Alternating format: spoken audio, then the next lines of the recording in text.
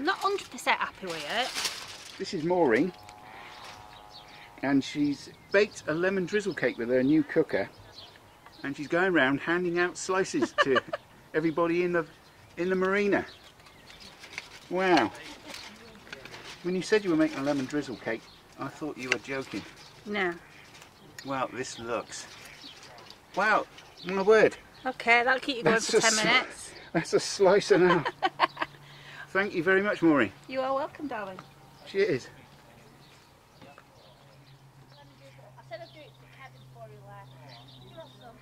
I've said it a gazillion times before, but I will say it again. You just do not know what's going to happen on these canals.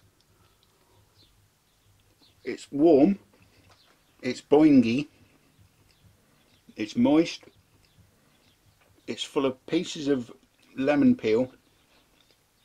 Maureen, you are a darling. Cheers. I'm saying nothing.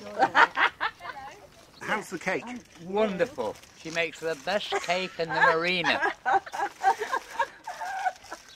Would I lie? Do you want this for later? No. It's still warm. Okay, yeah. Do you want to put it on a plate? Get a plate and I'll put... Right.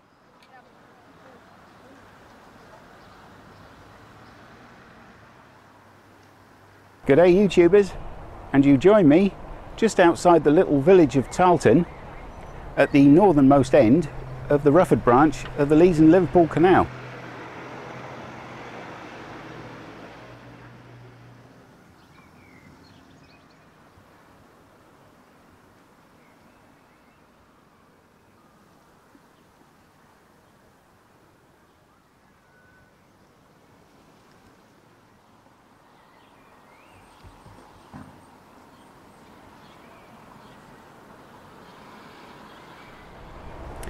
And it's also here that there is the lock which takes you onto the River Douglas, which forms part of the Millennium Ribble Link.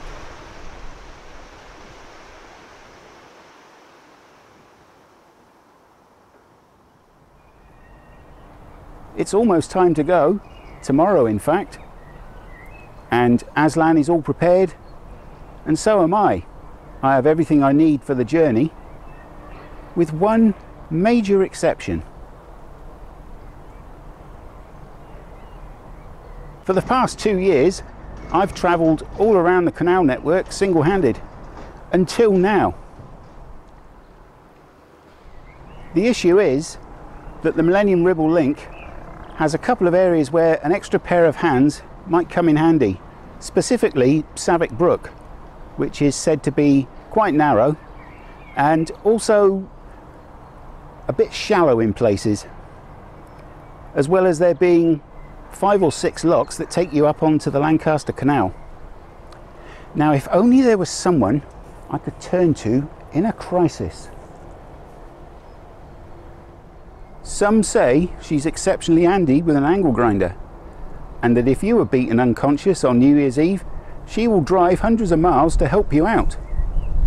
All we know is she's not from the Samaritans, but she is in fact my ex-wife.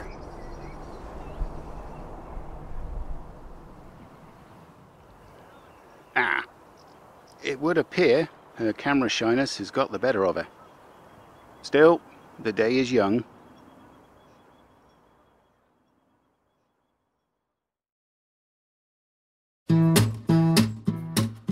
If you see them coming, please try not to stand in their way.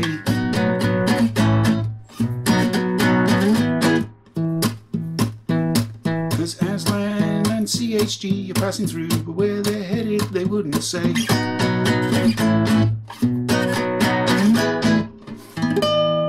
Though I'm sure it's far away.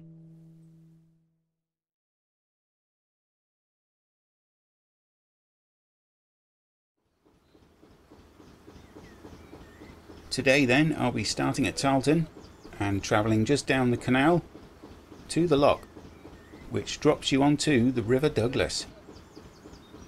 Then we'll be travelling along against the tide, winding away until we reach the River Ribble. The tide is out in this satellite image. And then along the Ribble to the very shallow and narrow Savick Brook. And along there, winding away through 7 locks, 3 of which are a staircase, and eventually ending up at the junction of the Lancaster Canal and the end of this particular episode. Good morning. It's nearly 10:15 and it's almost time to go. Just waiting for the rest of the boats to go first, and then I'm going last.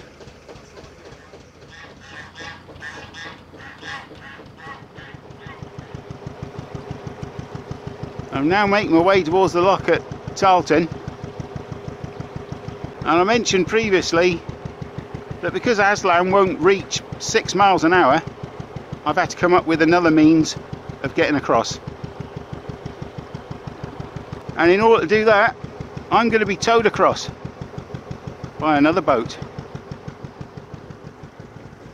And this is the very vessel, piloted by Jim, and it is 103 years old. Wow, this is extremely nerve-wracking stuff. Not just about going over the link, but the sheer organisation and timekeeping of it all.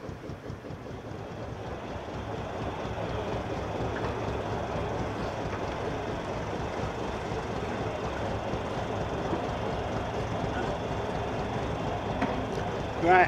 When he opens up, Yep. we just steam up a little bit. Yeah, you'll hook me up. Not long now.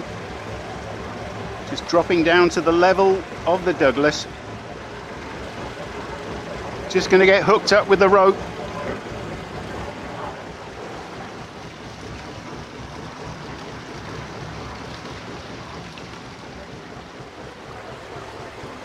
Oh my giddy aunt. And away we go. And I'm told that Jim doesn't like to hang around.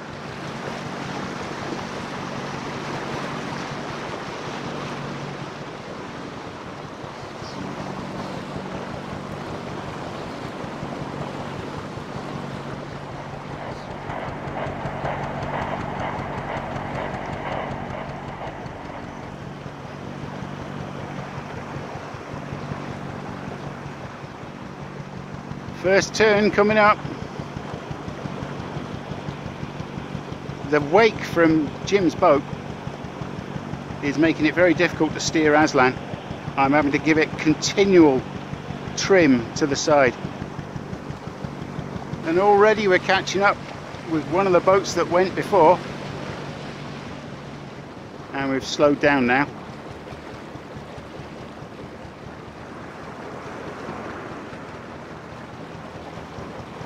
There is no way I would have managed against this current.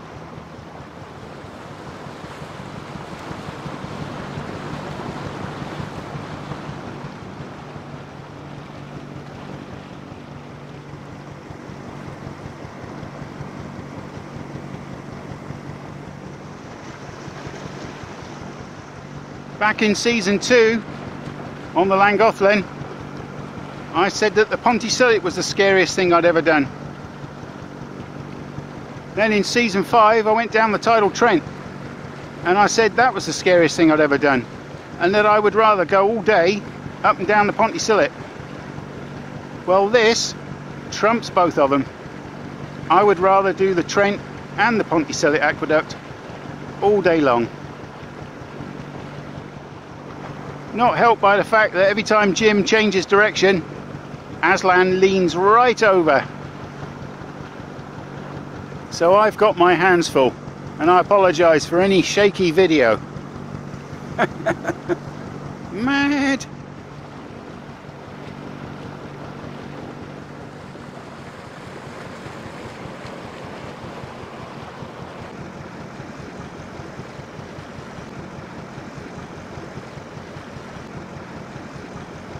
We're coming upon the Ribble now, and there's boats way ahead that are now heading right.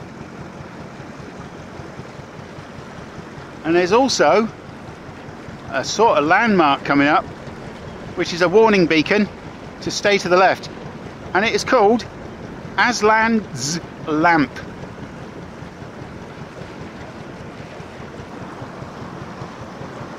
The Ribble Estuary to the left and the Irish Sea. So any time now I'm going to make a right turn. I hope it's not too sharp.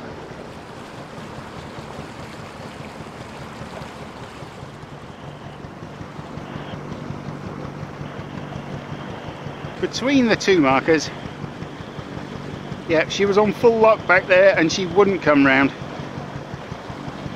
Wow.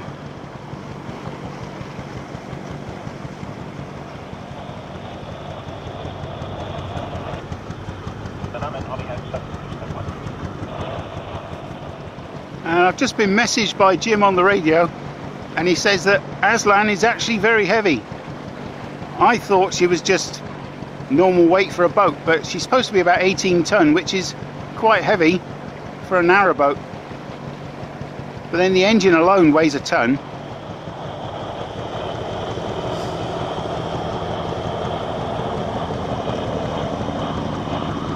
Oh God. Oh my word. Crying out loud. Here now. Wow, that even took Jim by surprise. I was just told by his crewmate they had to make a sudden turn there, turn into the wake, into the wash, and we're still feeling it. We are flying up and down. This is mad. Yeah, apparently that boat was going way too fast, and the problem is he's now turned around and he's coming back.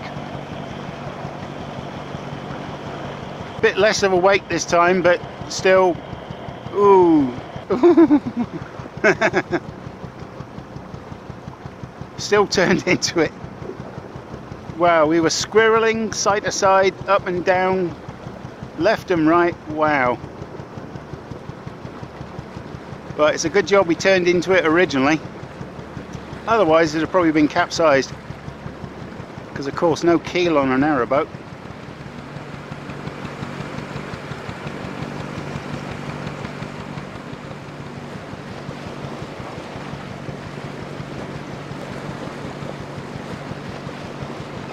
Can relax again now. And today is a double cause for celebration. Because not only am I crossing the Ribble Link, it is May the 18th. 2 years ago to today, I bought Aslan.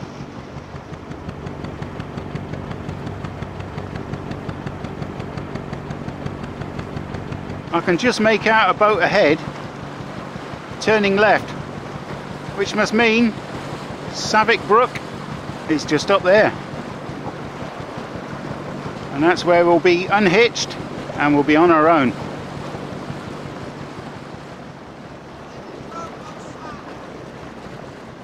And we're about to get untied.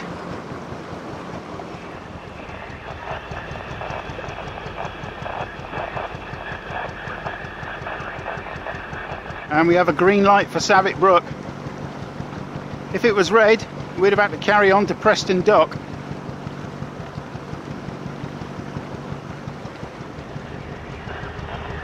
Come on, girl. Come on, Aslan.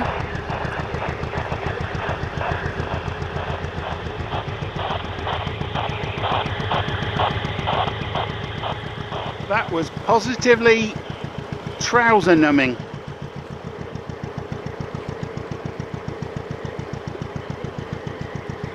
We've managed to turn into Savick Brook, which was probably the easiest part of the entire journey. I'm told to stay absolutely in the middle all the way.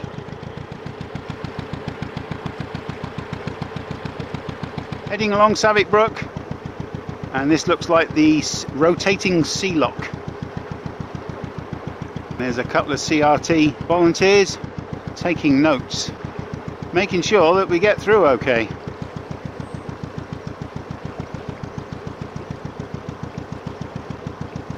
Just been told Around this corner is a floating jetty, and I need to tie up there and wait until told to proceed.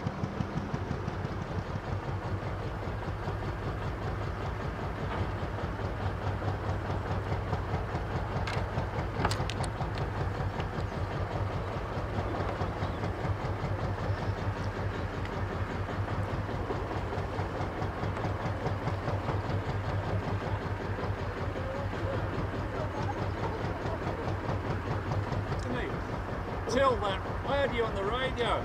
Oh, this bloody boat went by. Yeah. It was going so fast.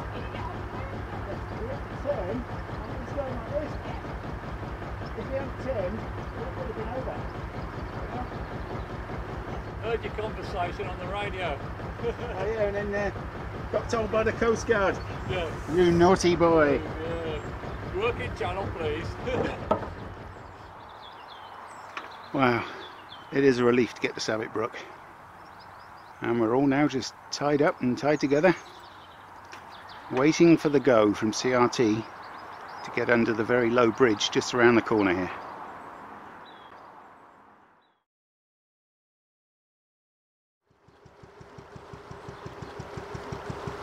We're away, and I've had to put my stubby exhaust on.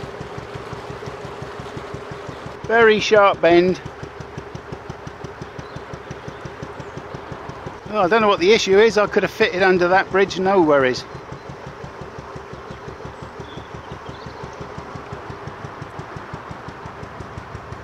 Savick Brook is basically a drainage ditch, which was widened and deepened in 2002 to form part of the Millennium Ribble Link.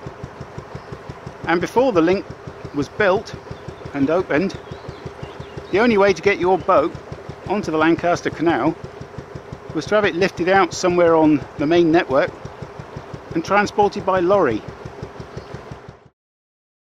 Just had a major panic session then. And all of a sudden there was just this loud bang and a graunching, grinding sound, and every time I tried to stick her in gear, right racket. Turns out there was this massive lump of wood jammed in the prop. I seriously thought for one moment there the gearbox was packed up and I was stuck at the head of the queue on Savick Brook, holding everybody up.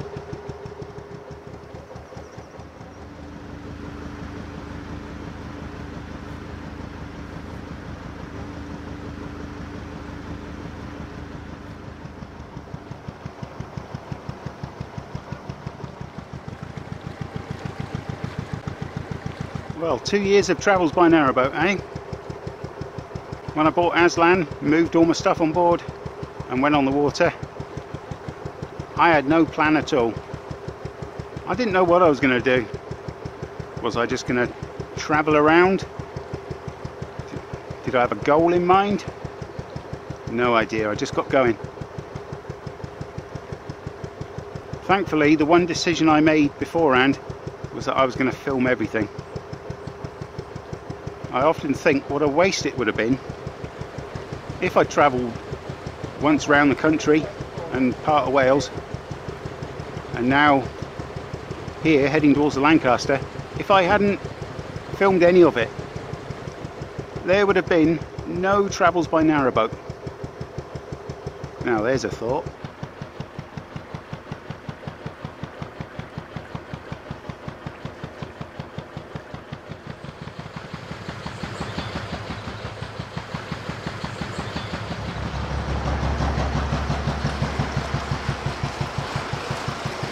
Lock number 7. No, that's wrong. Lock number 6. And these ones, until the Lancaster, or at least the staircases, we have to do ourselves.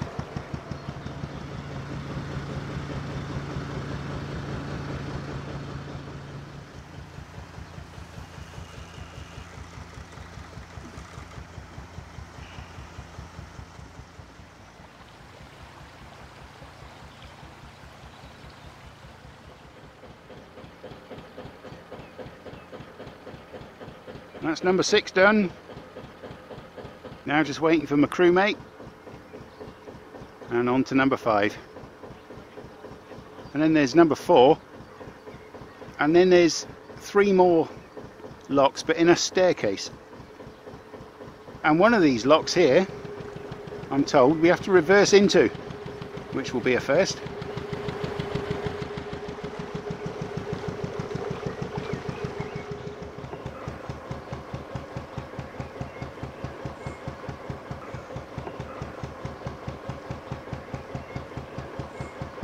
Lock 5, and one of the best looking landing areas I've seen on my entire journey.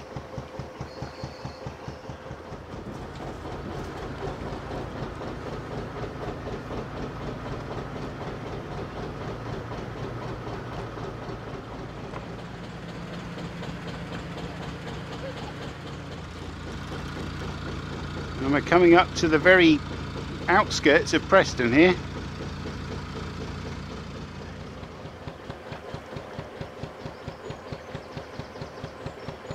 Well, that was number 5, and now on to number 4, funnily enough.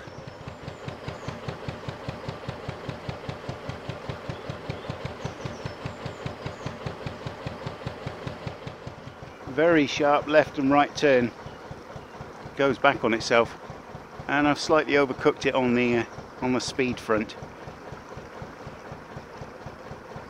And then a sharp right.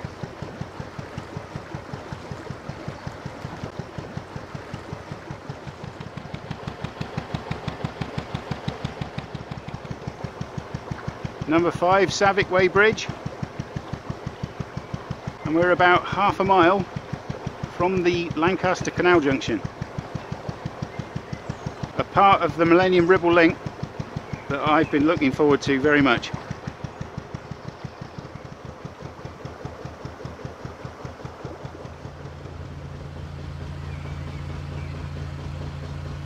Wow, this has been both better and worse than I thought in equal measure.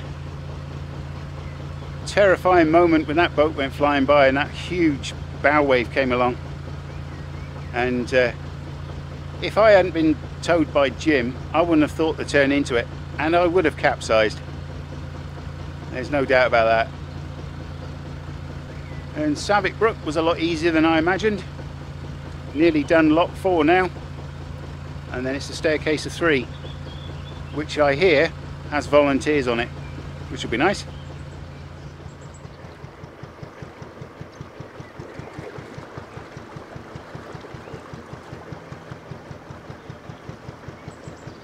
A rather tight, windy section here through this bridge, and then a sharp right as well.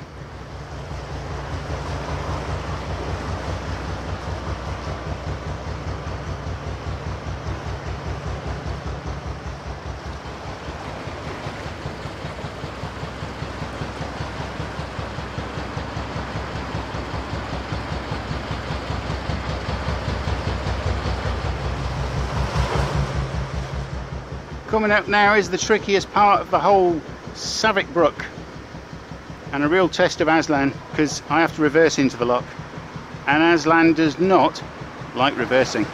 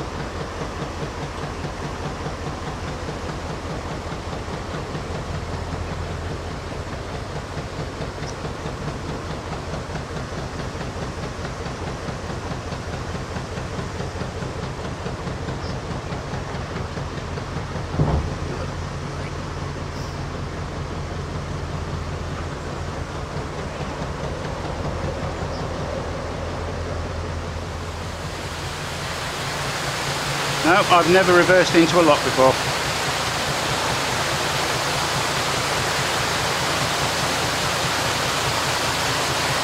Oh my God.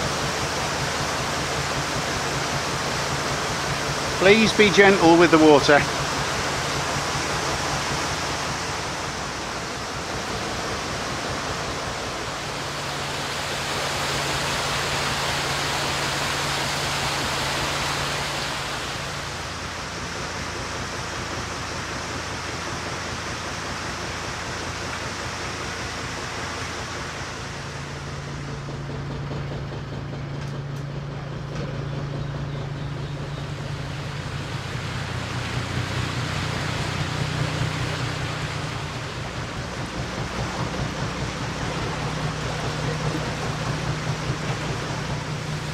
Yeah, so to make it easier, we are going into the locks together backwards.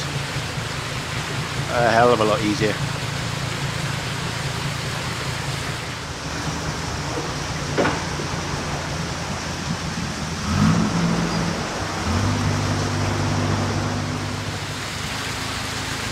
Once again, Aslan has performed admirably. And as I said when I finished the tidal trent, she is a star.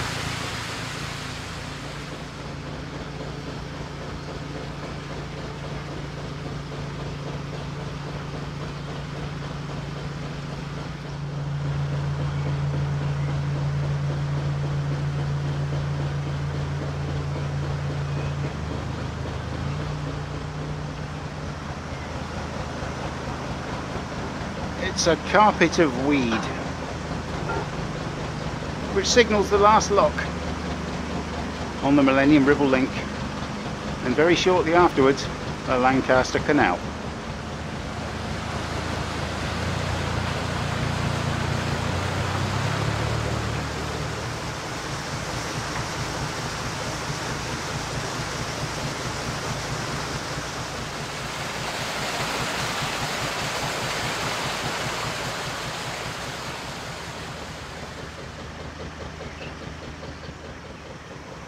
And just over by there is the junction onto the Lancaster.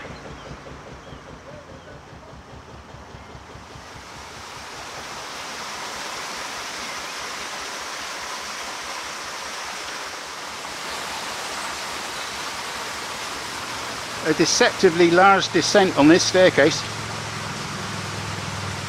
or ascent, depending on your general outlook on life. These volunteers are worth their weight in gold.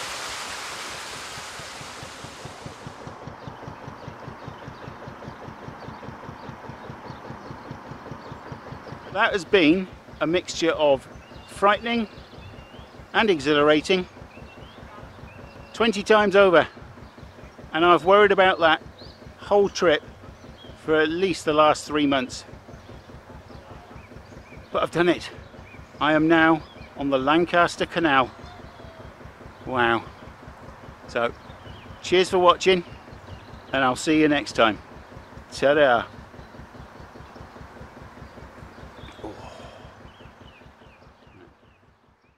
Hello. She's trying to slip away. I wonder if I can just get a quick shot. Hey, come back. I just want a picture. Just one shot, that's all. Well, I tried.